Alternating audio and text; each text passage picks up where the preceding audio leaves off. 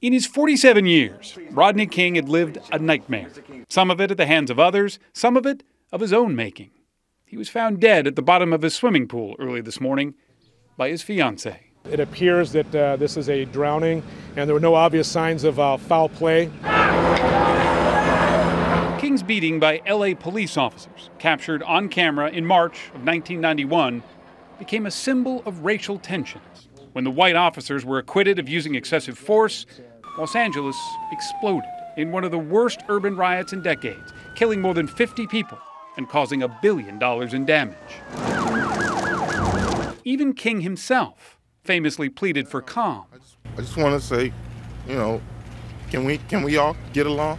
He was both physically and mentally scarred from the incident and eventually won a multi-million-dollar settlement. But his troubled life continued. In the years that followed, King was arrested repeatedly for everything from drunk driving to spousal abuse. In his memoir, released just 2 months ago, King wrote of his demons, how he was still struggling with alcohol abuse, but he insists that he had made peace with the past. People have forgiven me for some things that I've done, and so I wouldn't be able to live with myself if I wasn't able to forgive, the officers. He was a father, a grandfather, and soon to be a husband again.